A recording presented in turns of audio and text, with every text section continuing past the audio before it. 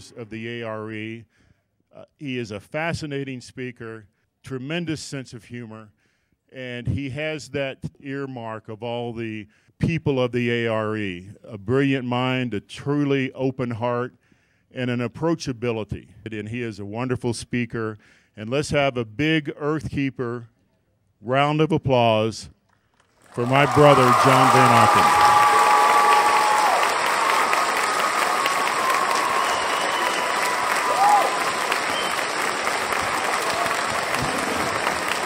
I appreciate that. Thank you very much. And so my job today is to deliver to you the story of our souls as given by Edgar Cayce. And I have a journey to take you through that still fascinates me as we go through it. We are not who we appear to be. But of course, most of you know that. So I'm really kind of speaking to the choir here.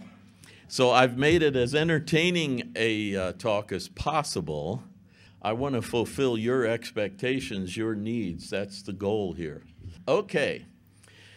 We are light emanations from the source of light. Celestial lights temporarily sojourning or incarnating in physical bodies. And Edgar Cayce saw the light of each of us. He naturally, from the time he was a little boy, saw auras and lights around each of us. He also saw things beyond the aura, light beams from other dimensions occasionally. He also saw your aura shift as you changed your disposition in talking with him.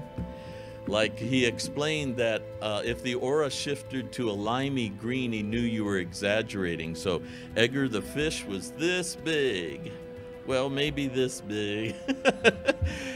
Also, he could tell when you were becoming amorous with him because the rosy red would come up around your aura, and he enjoyed that a great deal. One time, he was in New York City, and the elevator door in the hotel opened, and he saw no auras around the people on the elevator. He stepped back and would not get on. He was momentarily in shock. The doors closed, the elevator malfunctioned, and they were all killed. And then he realized why there was no aura. The souls had already left. What was standing in that elevator was the shell that they had used, but the light had left. You see?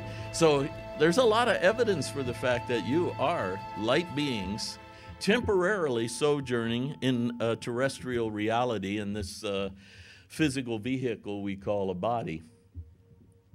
Here's Edgar. He says, you are a light, a ray that does not end, lives on and on until you are one with the source of light.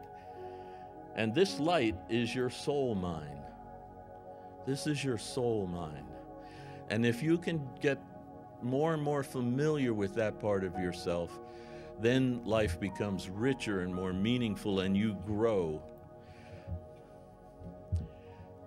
Our life began in infinity, and Edgar's big about the finite trying to experience the infinite, because that will help you grow and still remain balanced in the finite reality. So our life began in infinity. At the moment light was conceived in the infinite mind, and Edgar says that light, quoted in Genesis, was the light of consciousness. Consciousness is the key. Growing in your conscious awareness, expanding your consciousness is the key. Now in this, I always felt this little star right there is me when I look through this massive field. We are all here. All of you are in this slide. And interestingly, this is the prototype of beingness, of individual consciousness, which is called in the scriptures and in ancient cultures the Logos. And here you actually see John start his gospel out in a very strange manner. In the beginning was the Word. Now, I've read this in Greek, and you can do it too if you use a lexicon. In the beginning was the Word, and the Greek word there is not the English word, but the Greek word logos, which means so much more than the English word. Logos is the essence of all expression. It is that original consciousness that expressed itself. Also, there are no masculine pronouns in the Greek version, the original version. It says this one. So in your English Bibles, when you see he or him, it wasn't in the original. Here it is the way it was done in the original Greek. In the beginning was the Logos, and the Logos was with God, and the Logos was God. So you see how John's struggling to kind of keep you in oneness, even though we live in separateness. The Logos was with God, but it was also God. You know, it's tricky. The same for us. This one was in the beginning with God. All things were made through this one original consciousness. And without this one was not anything made that was made. In this one was life, and the life was the light of humanity. The light shines in the darkness, and the darkness has not overcome it. If you're familiar with Hinduism, this is very interesting because Brahman is like the womb of the mother creative universal consciousness, and Atman is the expressed part coming out into activity and individualness and expression. And so you see him sort of balancing these two here, bringing them together. Edgar Cayce takes us on this wonderful journey saying what our soul longs for is seeking home. And he points out that the English word home has 2 letters in the middle, you know. And here's what he says, here are the quotes. As the entity moves from sphere to sphere, it seeks its way to the home, to the face of the Creator, the Father, the first cause. Cayce identifies the first cause as that the created would be the companion for the Creator. This is the reason we were created, and as a result, the created, our soul mind, consciousness, our soul mind, is given opportunities to, quote, show itself to be not only worthy of, but companionable to the Creator. Now, we're talking about the Creator of the entire universe and everything in it, and you don't want to be a dull companion. So you're to be up and at 'em, living life, using free will, engaging, getting involved, growing, learning, experiencing it all. So you are a very interesting companion. So be up and at 'em. We did begin as immature psyches, and we are on a journey of enlightenment of that initial consciousness. But you must understand it was pure, immature, and you could not have discerned it from the Creator's mind until we used the gift of free will. As soon as you were motivated to use your life consciousness or reacted to something, you began to have a unique story of your own. And Edgar said that is the soul story, and that's what he read when he gave you a reading. The story of your soul's use of free will and experience with others and the universal consciousness. The process of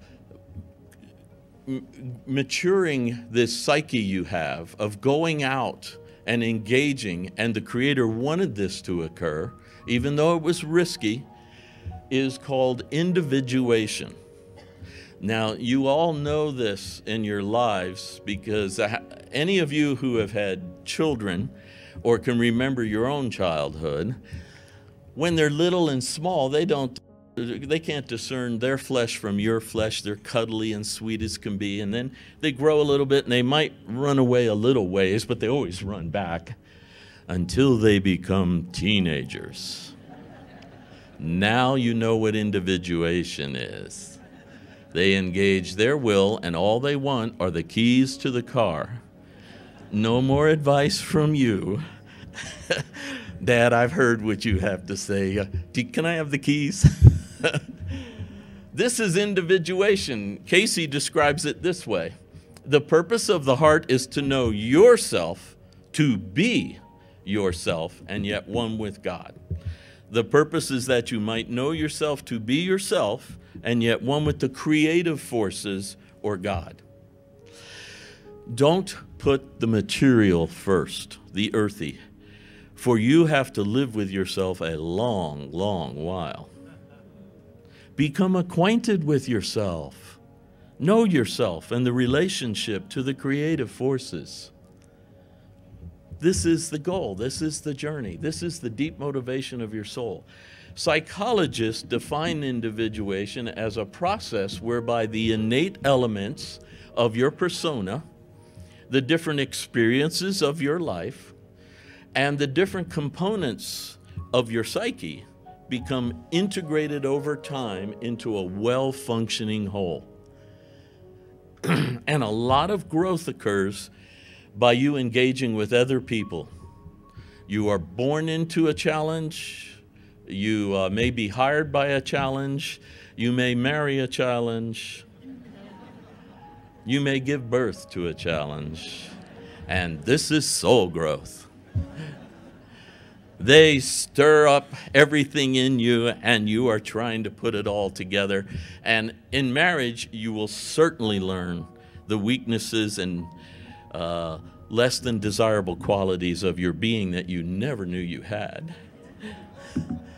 So engaging with others is an important part of soul growth. Edgar Cayce says that over and over. And you are on this process that tries to integrate all the different aspects of yourself. Now, he recommended Ouspensky, who's a philosopher, and Ouspensky explained that you don't want to too quickly try to integrate everything going on in you or about you. You want to take your time and discern, as he says, what is really truly you and what is false you, he calls it. So engage life and watch how your personality and your innate psyche all engage in the dynamics that are set before you, because these dynamics are karmic, good karmic, in an intent to help you address issues that will help you grow. So don't try to rush to do the I am too quickly. Process, grow, and determine where they are. And gradually you will start to feel the true self, the greater self, the enduring self, that is what Edgar called the better self. And you will eventually be in that zone. Now, we are being told, not by Cayce or metaphysicians or mystics like me, that we are stardust. Physicists, scientists are telling us this, and I have one of the big ones here, Lawrence Krauss, and he says, every atom in your body came from a star that exploded, and the atoms in your left hand probably came from a different star than the atoms in your right hand. It really is the most poetic thing I know about the universe, he says. You are all stardust. You couldn't be here if stars hadn't exploded, because the elements, the carbon, nitrogen, oxygen, and all the things that matter for evolution were not created at the beginning of time. They were created in stars. So forget Jesus, stars died so you could live. Now, don't get upset with Lawrence. He's talking about your body. Jesus is talking about your soul. Lawrence is pointing out a physics perspective on the physical body. But we do have the essence of the celestial, and Edgar Cayce calls us star travelers. Here's one of his readings. As an entity passes from this present time, or this solar system, this sun, these forces, it passes through the various spheres, on and on through the eons of time and space, leading first into that central force known as Arcturus. Edgar Cayce was talking about stargates long before the movie and TV show. And Arcturus, he said, was the stargate in and out of this solar system, near the Pleiades. Eventually, an entity passes into the inner forces, inner sense. Then they may again, after a period of nearly 10,000 years, there's no time to the soul, enter into the earth to make manifest those forces gained in its passage. In entering, the entity takes on those forms that may be known in the dimensions of that plane which it occupies. There being not only 3 dimensions as of the earth, but there may be 7 in Mercury, or 4 in Venus, or 5 in Jupiter. There may be only 1 as in Mars. There may be many more as in those of Neptune, or they may become even as nil until purified in the fires of Saturn. He's not talking about the planets. He's talking about the dimensions that the planets represent. He explains that this solar system is like a university with colleges, and each of the planets in the solar system represent a college with a focus of a certain development of your being. And he's not talking about 3-dimensional planets. He's talking about 4th and 5th dimensional aspects. He says it's very similar to classical astrology, and here's how he gives it. Mercury, your soul would go to Mercury to develop the mind, mental development, reason, order, and the like. Venus, the heart, the music, arts, love, creativity, healing, and the like. The earth is the causal dimension, where cause and effect, where one finds an active opportunity to use free will for growth. Oh, you think you're this way? We have a place where you can prove it. And we will set up a stage, just like Shakespeare said, and give you a role to play with other actors that you're not necessarily thrilled about, and you will engage in proving yourself. Mars is madness, it's power, everyone's freedom to use the life force in forceful ways, sometimes to benefit and other to woe. Jupiter is high-mindedness, high ideals, large groups, the masses. Saturn is where insufficient flesh is redone. Ooh, starting over, the changer. Edgar Cayce had a lady come to him one time and ask for her past life reading, and while he was in trance giving it to her, he said, oh, here's a soul who's gone to Saturn often, and God loves one who's willing to start over. Yikes. Uranus are the extremes, most astrologers would agree, and the psychic. He explains that psychic are actually the natural senses of the psyche, which is the soul. He says, the 5 senses of the body are one thing, but as you become more soulful, as your mind expands and you become more aware of your soul self, you naturally get the senses of the soul, which are what we nickname psychic abilities. But he says they're natural. They're natural to your soul. Neptune, the mystic, direct contact with God. Water, of course, very watery. And Pluto is consciousness, according to Cayce. Of course, the scientists recently demoted Pluto, but now I read there's a movement to bring it back into the fold. We have a lot of this in this little book we put together of nothing but Cayce readings on planetary influences and sojourns. And now I want to show you how this actually works. Edgar Cayce's soul, prior to incarnating as Edgar Cayce, sojourned in the realm of Uranus, developing his psychic ability, but he also had the extremes. He was extreme. Harmon Bro shared with me that the copier ran out of one day, and he stuck his nose into Edgar's office and said, the copier's out of paper. We don't have any paper. And about 4 o'clock that afternoon, a truck pulled up with a 3-year supply of paper. And Harmon said, no, we just need 2 reams. And that was Edgar, you know. He had this, he could be very, very good. Tib shared with you. He has a brief sojourn in Venus, and he comes in as an individual who cares about people, loves people. Individually, he gives readings 1-to-1, and he writes very individual letters to people, very personal. His sister Lila didn't do this. She sojourned, prior to her incarnation, in Jupiter. High-mindedness, large groups, the masses, and she had a brief sojourn in Mercury on her soul's way to incarnating. Her mental skills, logistics, all of this, she incarnates and becomes one of the top executives of the International Red Cross. You see how it works? He said it was not so much that the planet was in that position, but that your soul had experienced those dimensions. He did astrology a little differently. Okay, since we're here, we might as well study the College of Earth. The realm of cause and effect, the realm of testing. If you go to the book of Job, God actually turns to Satan and says, test him. The book of Job starts out, the sons and daughters of God came before God, and Satan came among them. God turns to Satan and says, have you considered my servant Job, how good he is?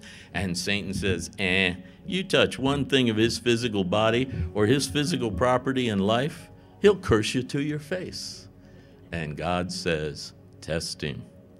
In ancient Judaism, Satan was the tester. The tester. And of course, you probably know how badly Job was tested, but he never curses God, and eventually God comes to Job and says, Job, I'm going to ask you a question, and I want you to think carefully before you answer it. Where were you when I laid the foundations of the earth? Now, Job's about 60 years old, so a pretty tricky question, but the answer is you were with me. You are sojourning in this dimension, and it's very dense and very captivating, but you were actually with me when we started this whole process. Yep, we do incarnate. Oh, no. You're drawn into it. Oh, my gosh. Bam. But you can't maintain it. The body lets go, and you're back out there going, what just happened? But now you've developed this situation in your soul that you have to go in, and now you stay longer, and it gets a little more interesting, little more fun, but bang, it doesn't work and you're out again. Darn. But the forces are still there, or as we say, unfinished business, karmic attraction. Did you hear what she said to me? I'm going to get back with her and figure this out. And you just keep this cycle going and going. This is one of my favorite slides. Now, you don't have to die to have that experience, because sleep is a shadow of death. And Edgar says every night, while all these bodies are asleep in these beds down here, their souls are free to leave. And you can do the same every night. That's why Casey was so big on dynamic sleep, budgeting time to understand your sleep cycle and capture your dreams and learn the language of the dreaming self. Really, while your body surrenders itself, unless it ate a pizza at midnight, it's not going to happen if you did that. But let's assume your body's in pretty normal shape, goes to natural sleep, your soul is free to leave. And I don't mean three-dimensionally travel, I mean expand out into its beingness beyond physicality. Do you see?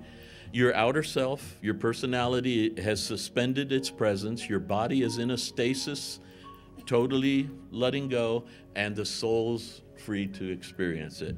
Often, Casey said, passed on loved ones are easy to communicate with during sleep because you're in the soul dimension and so are they. Dreams come back to you, and he says you have to understand you're in your fourth, fifth, seventh dimensional self, and now as you're going to wake, you have to translate that into three-dimensional imagery. And so that's what a dream is, an effort to translate what occurred into a picture story that the outer self can eventually understand. You have intimate connection with your soul and are very familiar with it, and I'm going to prove it to you right now. How many of you have been having a dream or a nightmare or a vision during your sleep, or a certain sense of energy dynamic going on, and as you're coming back, you notice your bladder's full? So you say, I'll just go empty the bladder, and then come back and work on this dream. So you go, empty the bladder, come back to the bed, and what? How's that possible? I had this totally. You just experienced the two parts of yourself and the veil between them. So subtle a veil that as you engage the somatic nervous system to move the bladder to the bathroom, you didn't notice you moved through the veil. So subtle. But when you came back, the veil is so opaque, you can't see back through it. You're in the guy only in charge of the bladder. He didn't dream the dream. He has no idea of the content of the dream. Now, if you lie down on the bed and sort of linger back, you might slip through the veil again. And with the associative process, you might get a little of the dream, and then as you go along, you get more and more of the dream. Often when Casey was asked for dream readings, he would say, well, you've got a portion of the dream, here's the rest of it. And that would freak me out. Do you mean there's a level of consciousness at which even my dreams are fully recorded, even though I can't remember all of it? And this guy can read it? Yeah, he said, thoughts are as real as actions. In fact, when he was giving you a reading, he had a very difficult time discerning whether you just thought about doing it or did it. Well, I read that when I was about 20, and it ruined my life for 2 years. Somebody should have told me about this. Oh my God, my thoughts are making an impression on a collective consciousness that Edgar can read. Then I read the reading that said, new thoughts overshadow old thoughts, and I was ready again. I spent years, every time a thought came up, I go, no, not that thought.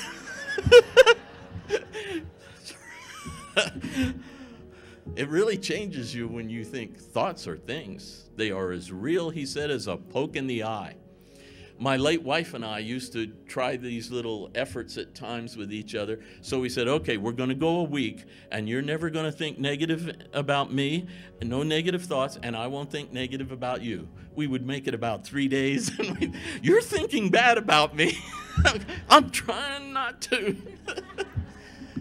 Thoughts are as real as a poke in the eye, real action. So then you really start to work with your thoughts, and what happens is part of that process actually gains some power over you, and when your mind is when you're more aware of your mind and its processing, these sleep periods are fantastic opportunities for celestial connection, communication. Not every night. Edgar said, those that make an impression on you or stir you a bit are the ones you need to work on. And of course, he said, if life's real busy, you're having trouble, or you got 3 young children like we did for a while, there's no way you can linger in bed because you have to get up and get going. But if you can budget time and start working with it, you have access to your higher self during the sleep cycle, because it is a shadow of the death cycle. We travel in soul groups, according to Casey, and the biggest soul group are the morning stars. And again, he takes us to the book of Job, in which you have this quote, the morning stars sang together, and all the children of God shouted for joy at the coming of humanity. I don't know how you feel about it now, but at the time we thought this was a cool idea. We are the morning stars. Human on this planet, even though now we've broken into judgmental groups and all sorts of isms that keep us separate and make us judge others negatively, we're all of one soul group. Here's the Egyptian story of this in Ramses III's tomb. Here's the actual wall photo that I took here, but here's a little cleaner schematic so you can see what's going on. First, I want to point out to you, can you see my little red thing that far over? No? Let me see. If you look on the right side, you will see birds' bodies with human heads holding a rope. Do you see it on the far right? In the little schematic up here, you see a boat coming down over a lion. Do you see that? Okay, that's the lion of yesterday. Now look to the left, and you see a boat coming out of this world over a lion. That's the lion of tomorrow, or what they called the Sphinx. the Sphinx of the eastern horizon and the western, the rising sun and the setting sun. So this is your journey out of heaven into matter, and out of matter back up into heaven. So here you see a dung beetle's body with a ram's head. That is, you are entering the dung world at the time of Aries, at the time of the beginning. The Egyptians looked around, how can we convey their soul? And they said, well, it is them, but it's them that can fly higher than the body. Okay, we'll put a human head on a bird body, and that'll be the symbol of their soul. And they called it the Ba, B-A, the Ba. So here you see the souls coming down out of heaven yesterday into the dung world in the beginning age, into monkey bodies. See the monkey there? That's a baboon monkey. And Hermes comes with them because that's the symbol, Hermes, the baboon. And you will have lifetimes looking back. Now, if you go down to the original wall, you will see on the right that everything's done in black. That is not negative. It's immature, undeveloped. So that was a period of not realizing the whole truth. We were still immature psyches, but we were powerful because we were celestial children, children of God. In the middle, you see the circle with these huge arms and hands. The Egyptians said, how can we convey their spirit? Spirit is the life force, soul is the story. And they said, well, let's put their hands in the position of adoration and remove their heads. It's not the thinking, it's not you, it's the essence of the feeling you have when you're in adoration. That's spirit. Wasn't that a clever way to do it? And when they do the arms and hands really large, it's the great spirit. And the circle is the great consciousness of Ra, and we are all rays of the great Ra. They used to pronounce it Ray, but we all pronounce it Ra. We are the rays of the great Ray, and that is with us the whole time. Now, as we rise out of here in the future, you notice that the boat rising up has the dung body with the ram's head slightly shifted, and souls honoring it, and a bird on the bow. See the little bird on the bow? So now you're coming out of the monkey body, the baboon body, light as a bird. And what is pulling you up out of it? Human-headed cobra bodies. Do you see them? Now, in the video, there's the little bird body, and there's the baboon body, and here are the human-headed cobras. See? Lion of yesterday, lion of tomorrow. The secret, you're welcome. The secret to understanding human-headed cobras is that the Egyptians looked around and said, how can we convey to them the life force that they need to raise in order to pull themselves out of this? And you have to go to Jesus and Nicodemus to get the answer, believe it or not. Nicodemus is a member of the Sanhedrin, leadership of the Jews. He sneaks away one time and asks the master for some insight into the mysteries. And of course, the most famous thing Jesus says is, you must be born again. And Nicodemus, being a very earthy man, says, how can I climb back into my mother's womb? I'm sure Jesus went, oh, this is going to be hard. He says no, Nicodemus, that which is flesh, but you must give birth to your spiritual self. See? The second birth is the birth of your spiritual self, which occurs in the womb of your consciousness. Okay? Then the second thing he tells Nicodemus is no one ascends to heaven who didn't first descend from heaven, even the Son of Man. All of you are heavenly beings who came here. In fact, at the Last Supper, he turns to doubting Thomas and Philip and he says, you know where I'm going and you know the way. And of course, like you and me, they say, what? We have no idea. I said, oh, yes, you do. Latent within you is all of this that you've done. Your descent from heaven into matter is latent there. In fact, Edgar Cayce was once asked, what will it be like when we get fully illuminated? And the answered, familiar. He wouldn't let go of the fact that you're a heavenly being, even though your ego and your flesh has taken you over. He would not let go of that. It will be familiar because you are actually a heavenly being. So the third thing Jesus says to Nicodemus helps us with the cobras. Amazingly, Jesus says to Nicodemus, as Moses raised the serpent in the desert, so must the Son of Man and the sons and daughters of man be raised up to eternal life. Now, Moses was well educated, so he would have immediately, Moses, the desert, oh yes, he left Pharaoh and Egypt and all the wealth he had because he got a sense that he might be someone else, something else about him. He might belong to something bigger. So he went out into the desert to search for his true self and for God. Now watch how this author does this. It's really clever. Moses comes upon a deep well around which 7 virgins are standing. Give me a break. This is not common in the desert. This guy's trying to tell me something else. The 7 maidens cannot water themselves or their flocks because all the other herdsmen keep pushing them away. Moses, one guy, drives all the herdsmen away and waters the 7 maidens. Get the idea? The 7 spiritual centers from the deep well of water in the desert of this world. Then the girls tell him a secret. We're the daughters of a high priest. Whoa.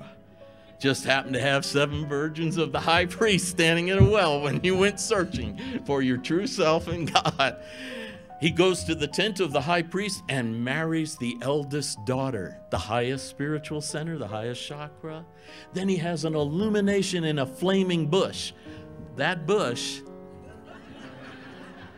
if you go to the New Testament, where does the Holy Spirit appear on the holy women and the disciples? Right over the crown chakra, right? That's probably the same thing that happened to Moses when he saw God in a flaming bush, and God said, Moses, raise the serpent off the desert floor. Nicodemus might have even realized that not only did Adam and Eve fall in the garden, the serpent fell also. The life essence. You drew yourself down here and lowered your vibes. And God is saying to Moses, Moses, if you want to come up on this mountain and meet me face to face, you have got to raise your life force because you're running at 33 RPM and I'm vibrating at infinite vibrational level. You got to raise the serpent off the desert floor. And Nicodemus would have realized right then that this teaching is about raising your vibrations. Not only do you have to expand your consciousness, but you have to raise the life force from your lower chakras up into your higher chakras. Edgar Cayce explained the 4 lower chakras are of the earthy energy, the 3 upper of the heavenly energy. In a few minutes, we're going to see Patanjali's Yoga Sutras, and this will be clearer to you. So here we are coming into the earth, and now we're trapped in the cycles that Buddha explained to us, the enlightened Buddha, cycles of birth, life, death, and rebirth. And I've drawn this little schematic. This little drawing at the bottom is the Egyptian depiction of the light consciousness of souls reincarnating. It's called the reincarnation of Ra and the rays. The little circle on the top of her head on the far right, that is where it begins, and it goes right to left, is your soul mind coming into a body for the first time. And then notice there's a flower and a star above her. The star is your spirit, and the flower is the sowing of your seed here. Your actions create a certain karma here. You sow it, then you die. You see the line taking you back out to the circle again. You have a sojourn beyond incarnation. You come back, you reap what you sowed the last time and sow new seeds, and the cycle keeps going over and over. And this is the Egyptian depiction of reincarnation. I just want to point out a few things to you. The body you're incarnating now was not the body in the previous life. We buried or burned that, right? But Edgar says, in your mind is the memory of that. And so you do influence the body. Even though your parents give you a new gene pool, your mind influences. That's why, how many of you, like me, have had multiple children and not one of them are the same? Right? And physically, Doris and I had a gene pool, and they don't look alike. In fact, I'm a little concerned about one of them might not be mine. Not so, really, just joking. That's because, Edgar says, the soul influences the body's development once the soul comes in. We'll see more of that in a minute. So I want you to know you've got a new body here, and Jesus actually refers to this. He says, you leave your house with the 7 devils, you go out, and we cleanse it, and you come back and bring 7 devils back into the new house. And everybody went, what's he referring to? He's referring to the 7 chakras in your new body that you come back into. I don't want you to be misled by this drawing because I drew it evenly. Incarnations are not even. Some of these lower lines actually could be only 4 months long. For example, Edgar Cayce gave readings to newborn babies in New England who had just been killed a few months earlier in the bombings of London. See how fast they came back? So their line would be real quick. He and Rudolf Steiner, you're familiar with Steiner in Europe? They were contemporaries, Edgar Cayce and Steiner. They say the soul does not come into the body all at once. It comes in stages. The first stage, Edgar explains, is somewhere close to the birth of the body, 24, 48 hours before or after. So someone said, well, what keeps the body alive if the soul's not there? And he said, the spirit. Spirit is the life force. Soul is the individual. And he said, sometimes souls linger and think, do I really want to do this? And he says sibling order could change if the firstborn decides, you know, I don't want to do this, and pulls away, the second comes in. And then usually the first gets daring, and next time there's a baby opportunity, it comes in, and it resents the firstborn, talking to it like it's superior, because it was supposed to be first. Edgar would give readings and explain these things to people. Sometimes your incarnation can be very long, and then the top half circle there in soulful sojourn could be extremely long. He said some Atlanteans left here and didn't come back for thousands of years because there was nothing here to interest them. So you see, it's not as even as I did. It could be these half-moon circle cycles could be shorter or longer than what I drew evenly here. But eventually, we stop incarnating. He actually gave readings for people in which he said, this will be your last incarnation. That's interesting, isn't it? You are a star being. You can do things elsewhere. You don't have to be here. We travel in soul groups. Most of the people in your life today you have known. Most of you in this room, we have all been together at some cycle of incarnation, very likely. Most likely Egypt, Atlantis, something like that. You travel in soul groups, and that builds relationships, soul relationships. Now, this is a soul group, but these are the Shylights. And when I was a young man, they had 2 hit songs that I loved, Oh Girl and Have You Seen Her? And they're the only people I think could wear these suits. But of course, this isn't the type of soul group I'm talking about. I'm talking about this type of soul group. Edgar Cayce explains to us that this is not simple. It's somewhat complex. So assume that the red circle in the middle is you, and all the other interconnecting circles are other people in your soul group, and let's say the bluish violet one are your intimate souls.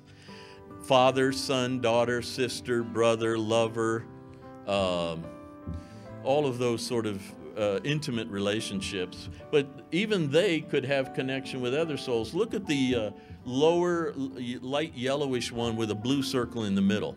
That shows you that some of your soul group may actually have had experiences in a group you never had experiences with. So he doesn't want you to think it's very simple.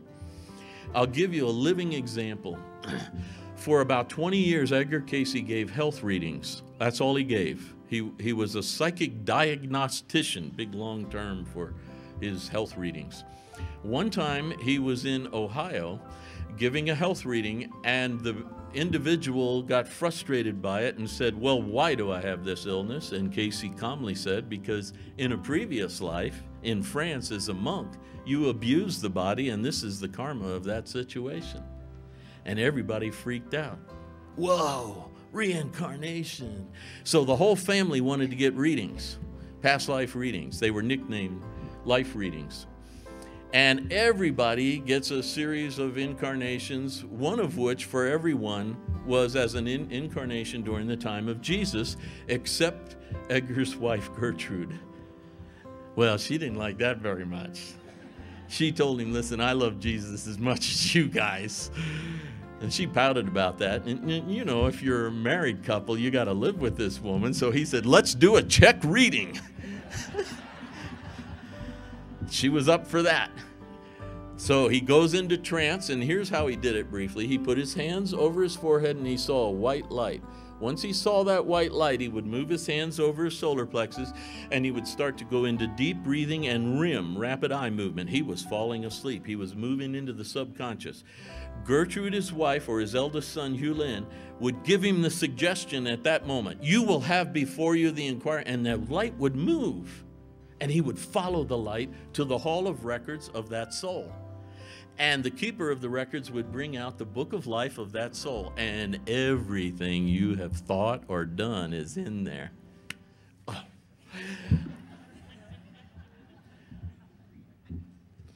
So, they say, you gave everyone an incarnation in Palestine when Jesus was there, Gertrude. And he comes back sort of edgy and says, the suggestion you gave me was who was incarnate. Gertrude's soul was the guardian angel of the disciple Andrew, and if she hadn't helped him, he would have fallen off the path several times. Well, whew.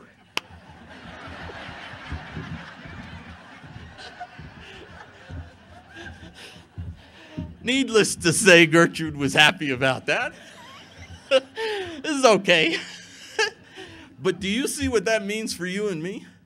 If you love someone, if you are into caring about others, and you are not incarnate, you may actually be a guardian angel to an incarnate soul that you know needs your help. Isn't that something? You can be a guardian angel. Now, Edgar does explain that the angelic part of yourself is your primary angel. He says the angel that is you. But here's another soul's angelic self helping you because it loves you. How many of you have had a deceased loved one come to you at times of struggle?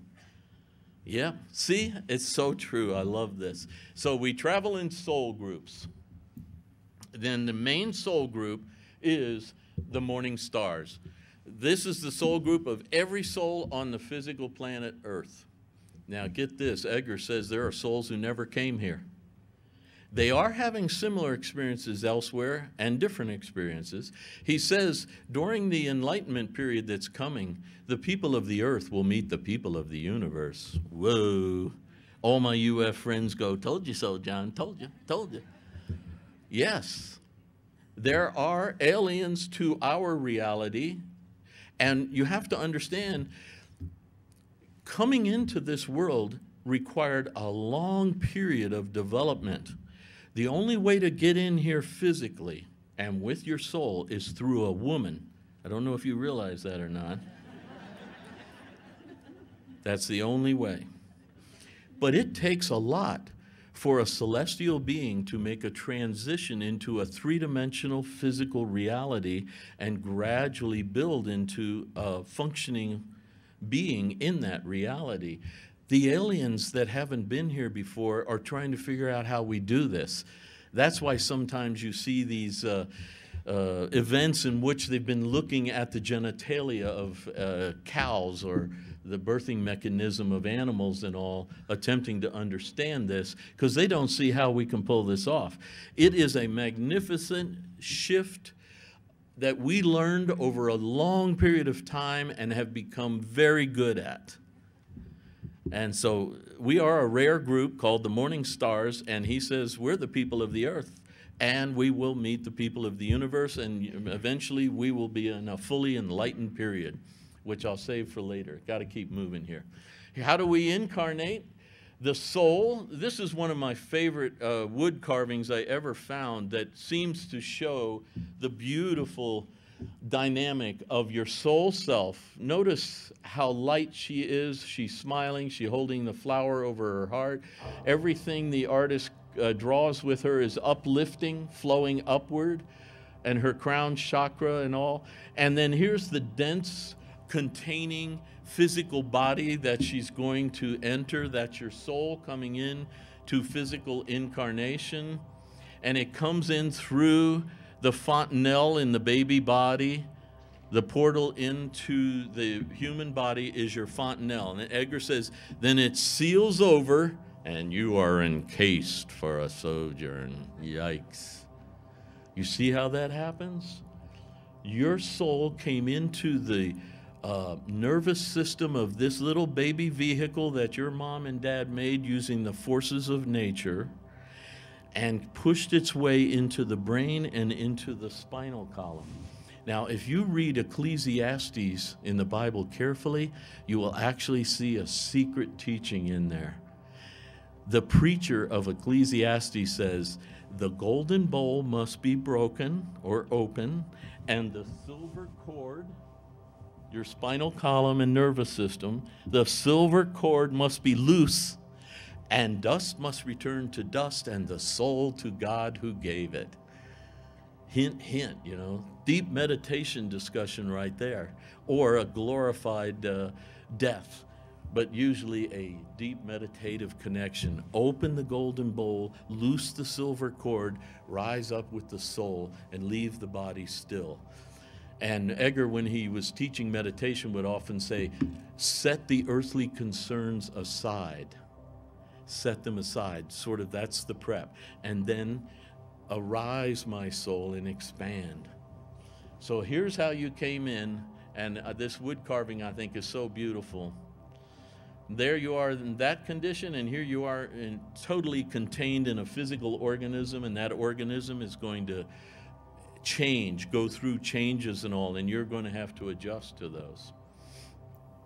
Here's Patanjali in the Yoga Sutras, and believe it or not, he gives us the key that this physical organism that's so wonderful for physical operation is secretly designed for metaphysical experience.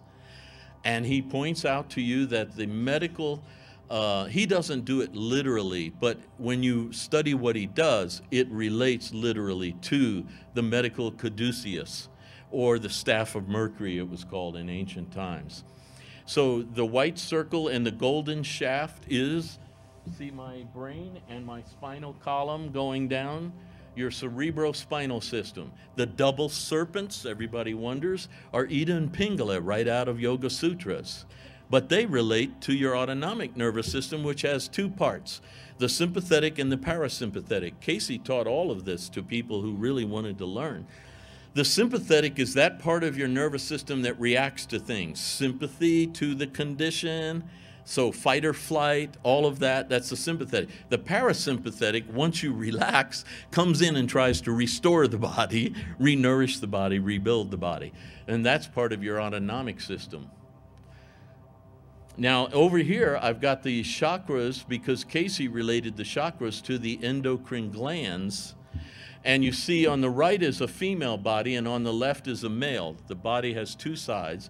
And so the root chakra on the male are the testes, and on the female, on the right side, are the ovaries. Don't worry if you had a hysterectomy. These are psychic dynamic centers first, physical tissues secondly.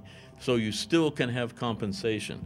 One of the problems with this medical drawing is the navel chakra is not drawn, but they know about it. They publish it in other works. It's called the cells of Leydig, named after the doctor who found them. So the navel chakra could have been on here. They would have called it the cells of Leydig, and that's the endocrine gland of that center. Your solar plexus center are the adrenal glands and the pancreas.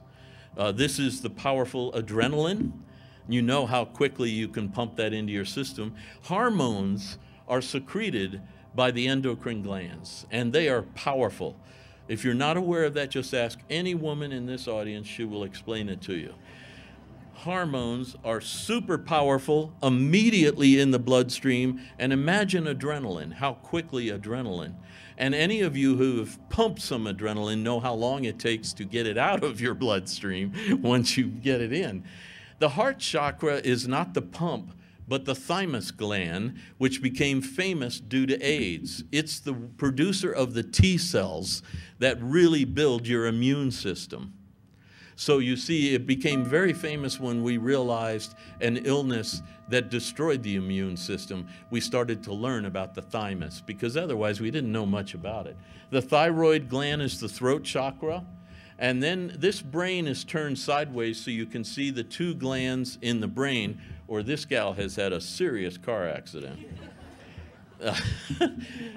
The first is the pineal gland, dead in the center of your brain, sometimes called the pineal body. And then you come over to the large frontal lobe of your brain, and hanging just underneath it, behind the brow of your head and just above the palate in your mouth, right there, and your temples, is the master glands of the body, the hypothalamus and the pituitary. And they are the master glands of the body. When you imagine now, Casey's trying to tell you, you have the most powerful features secretly built into your body to transform your energy. You do. Just start meditating a little bit, or awakening your mind to higher thoughts, and your hormones change. Immediately, the master gland says, whoa, what's he trying to do? Let's change the message throughout the body.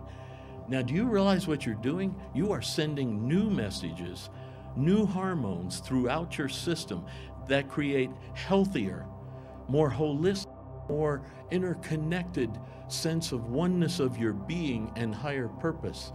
You're going to see this later in a Casey reading when I get to it.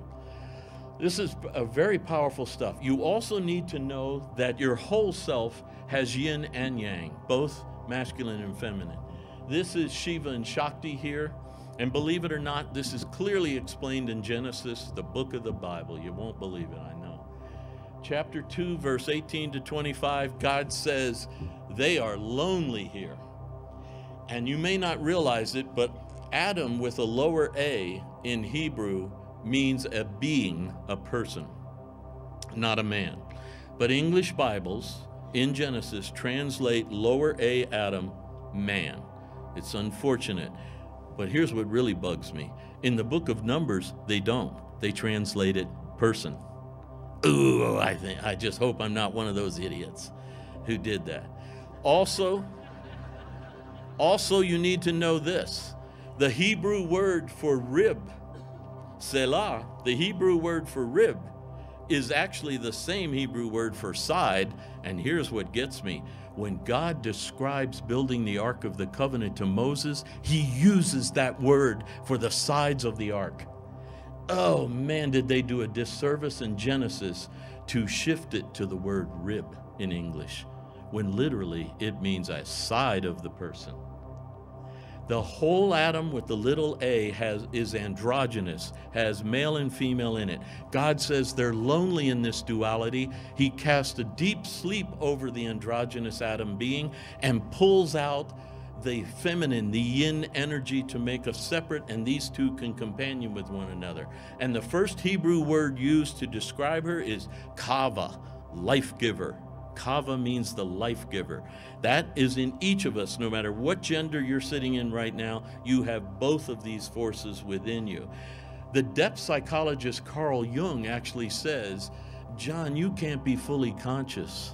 You can't reach full consciousness unless you get in touch with your feminine, right? Males have to get in touch, because what's just beyond the veil of my masculine projection? The feminine essence of my whole psyche. Do you see that? And women know this too.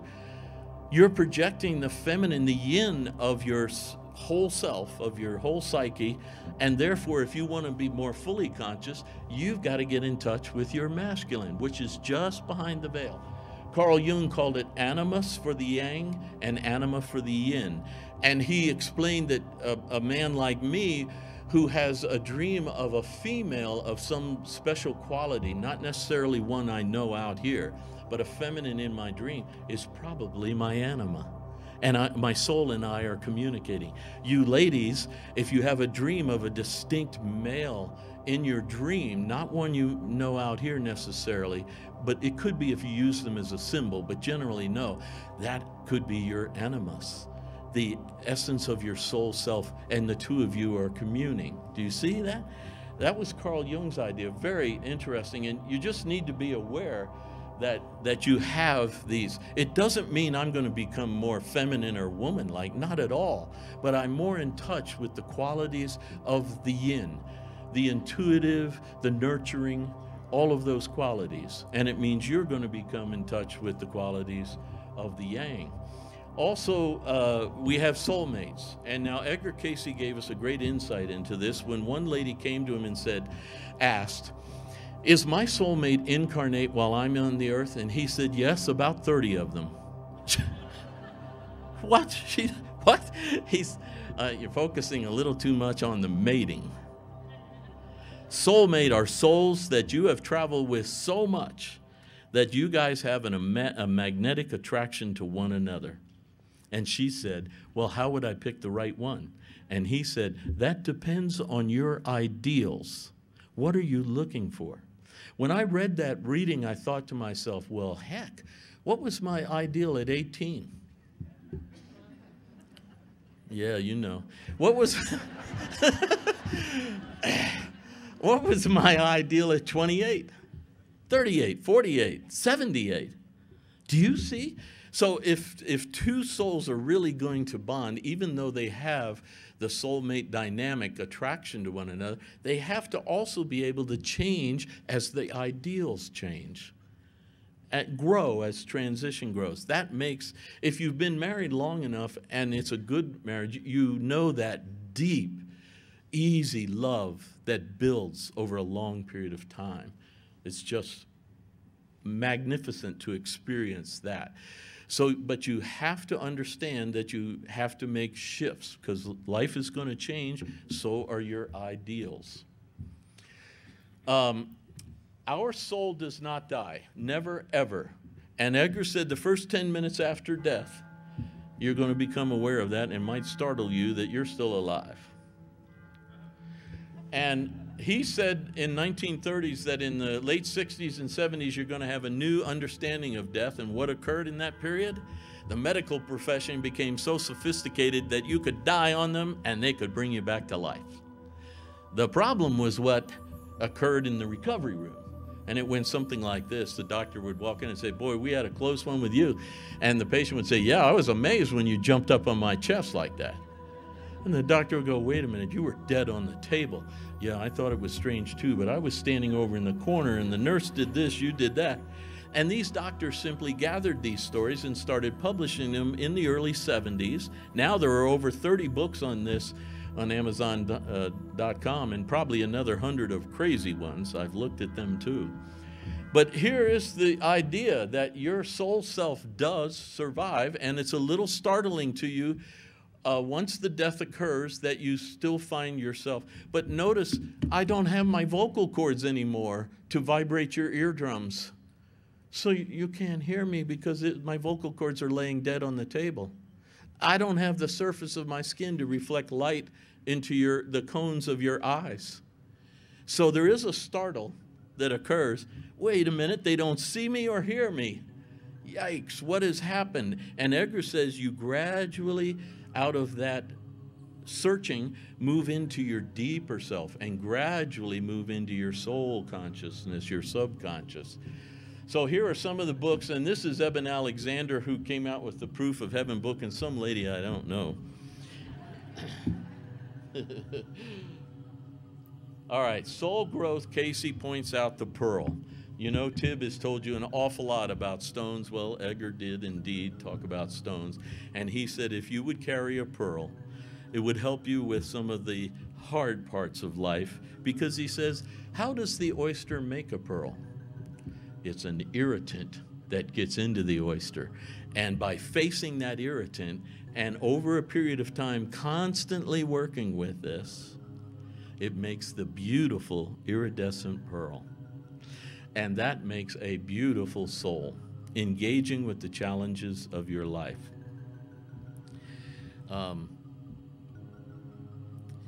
The Egyptians knew this, and they said dung happens here. And they taught that the dung beetle was an example of resurrection.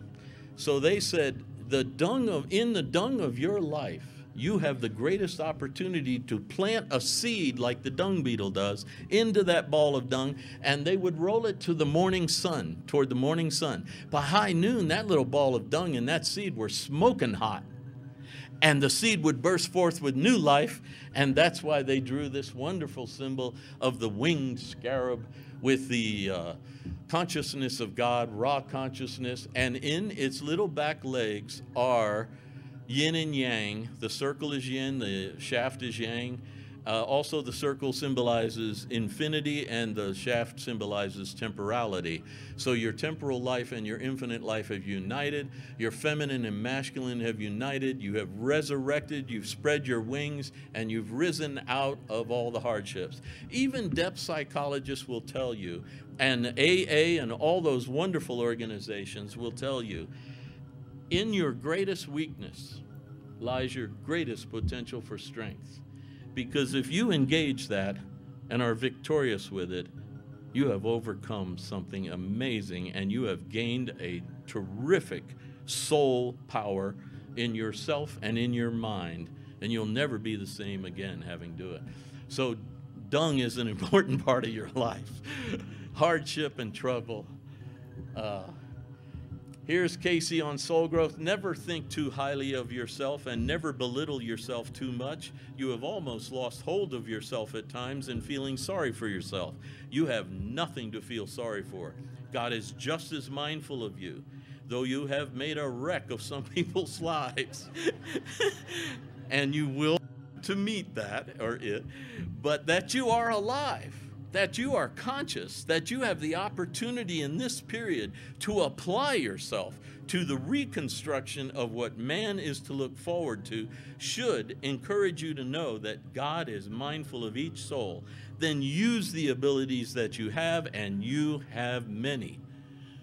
You are created in the image of the creator of the entire cosmos. Latent within you are immense talents, abilities. In AA, they come out and they talk about making amends. Don't surrender, don't give up. Get up and improve. Reconstruct the positive. Take hold of the opportunity. And it's just a wonderful, uplifting, strengthening, illuminating victory over some of your challenges, some of your weaknesses. Edgar said, the fruits of the Spirit, if you apply these will transform you, because the seeds and the fruits of the Spirit create the Spirit anew. Do that which is good, for there has been given in the consciousness of all the fruits of the Spirit: fellowship, kindness, gentleness, patience, long-suffering, love. These be the fruits of the Spirit. Against such there is no law. Doubt, fear, avarice, greed, selfishness, self-will, these are the fruits of the evil forces. Against such there is a law. Self-preservation, then, should be in the fruits of the Spirit. And you seek through any channel to know more of the path from life to life, from good to good, from death unto life, from evil unto good. Seek, and you shall find. Meditate on the fruits of the Spirit in the inner secrets of the consciousness, and the cells of the body become aware of the awakening of life in their activity through the body. In the mind, the cells of the mind become aware of the life in the Spirit. The Spirit of life makes not afraid. Then know the way, for those that seek may find. That's an absolute promise. Here's one of the fruits of the Spirit, kindness. And here's Richard Carlson, the author of Don't Sweat the Small Stuff, and it's all small stuff. Choose being kind over being right, and you'll be right every time. And I have to share with you that the first 20-some years of my life, I was the guy who everything had to be right. And I was always firm about that. And then I read this book, and it changed me tremendously. Somehow my self-will of being right and making sure everyone else was right was suspended for a while I just tried to be kind. And in that, I would be right every time, and it changed me. It shifted me from a mental mindset, willful set, to a heart, caring tenderness, and people started to really like me, who hadn't liked me much prior to that. Here's Paul on love. Love is patient, love is kind and is not jealous. Love does not brag and is not arrogant, does not act unbecomingly. It does not seek its own, it is not provoked, does not take into account a wrong suffered, does not rejoice into unrighteousness, but rejoices with the truth, bears all things, believes all things, hopes all things, endures all things. Love never fails. Another powerful fruit of the Spirit. I have on occasionally intentionally spent a day only projecting the spirit of love. And I went through the whole day, and it was marvelous, helpful to everyone else, except I noticed occasionally they'd get over to the water fountain and said, "Have you seen John today? He's, a little strange." Because we normally don't do this. But I want to explain you have to have the right heart. Edgar Cayce said, using the same methods, the same concepts, you can make a Godling or a Frankenstein depending on your heart, on your motivation, on why you're doing it. In the Eastern world, they teach that the bird of paradise has one wing that is the right technique, the right concepts, the right practice, but the other wing is the right heart, and the bird of paradise does not fly with one wing. So you must always examine your motivations, your heart. Why am I doing this? And when you awaken to that and are alerted to that, and you shine your light into your heart all the time, you grow fast. You grow very fast.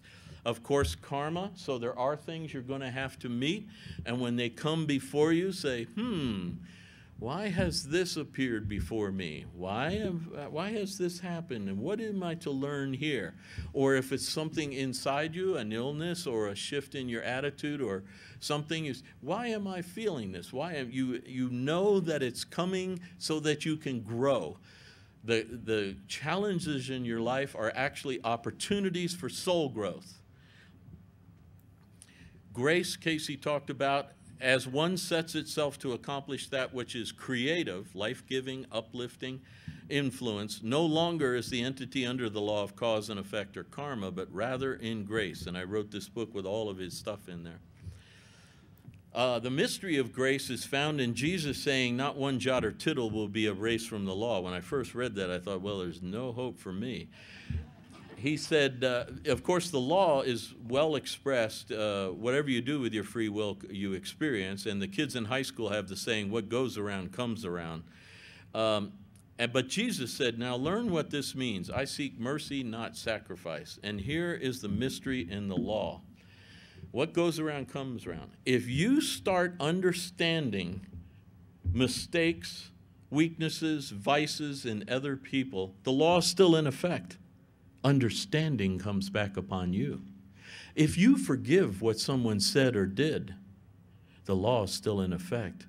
Forgiveness comes back upon what you said or did.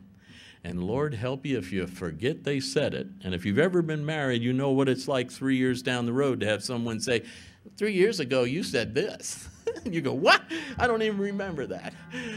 But if you forget, the law's in effect. It's forgotten what you said or did. This is the power and why Jesus said not one jot or tittle will be erased, because the law is perfect. As you emote, as you give out, as you think, so does it come back upon you. Just shift what you're expressing, shift what you're thinking, and you begin the journey through grace. Here's a deep one I want to share with you.